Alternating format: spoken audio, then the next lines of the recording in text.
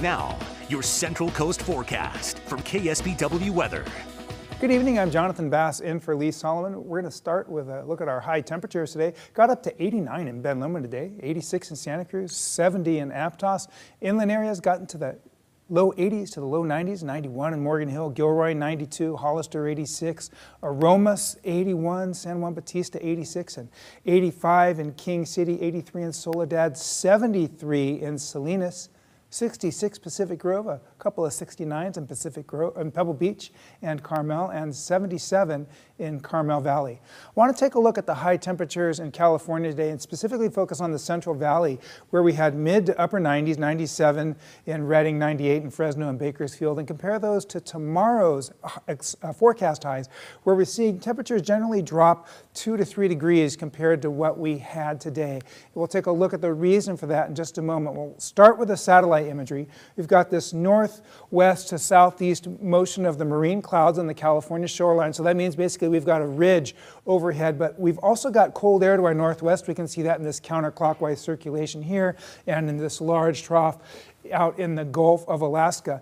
To the southeast, we've got a ridge of high pressure that really comes into view here in our water vapor imagery. You can see this large ridge here, and again, this larger mass of cool air. And we're seated pretty much right in the center of these two air masses, a little bit on the ridge side. So that's our warm temperatures for today. Tomorrow, we've got this trough passing by to our north. That's going to knock our temperatures down just a couple of degrees, and that's why we're seeing those lower temperatures in the Central Valley tomorrow. So the biggest impact is going to be in our inland areas. But notice that as we go through Sunday, Monday, this ridge to our southeast builds, and so we're looking at the warmest day to be Monday. We can see that with these oranges and these reds in the upper atmosphere. But notice there's not a whole lot of change as we move through Tuesday and Wednesday as well. So basically we're looking at a warm up through Monday and then holding on to those warm temperatures as we move through the rest of the week.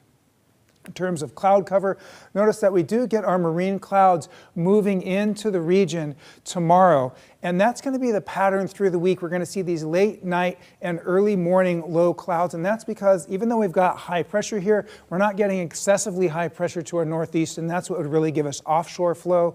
But we're not getting that offshore flow, so we're going to have our coastal air conditioning in place even as we warm up in our inland areas this week. For tonight, we're going to have clouds start to move into the bay from the south. They'll be slow to fill in the coastline, but by midnight and into the early morning hours, coastal areas will be under cloud cover. We'll get some intrusion into our inland valleys as well. Most of our higher elevations are going to remain above the clouds through the evening. Then late morning to about midday tomorrow, we'll clear out those clouds and we'll have most areas in sunshine. That we'll probably get some lingering clouds again around the Monterey Peninsula and a breeze tomorrow about 10 to 20 miles per hour.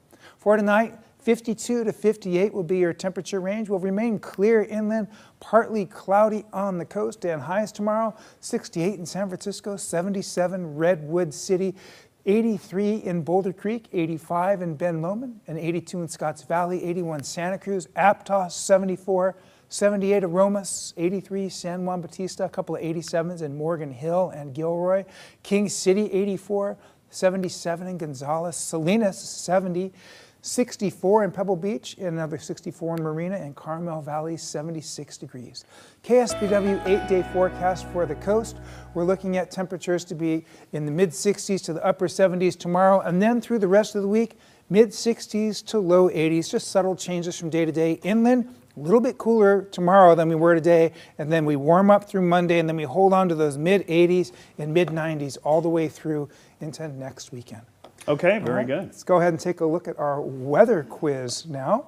So, why is Antarctica colder than the Arctic? Is it because the Arctic has more water, because Antarctica has more ice, or is it both those things?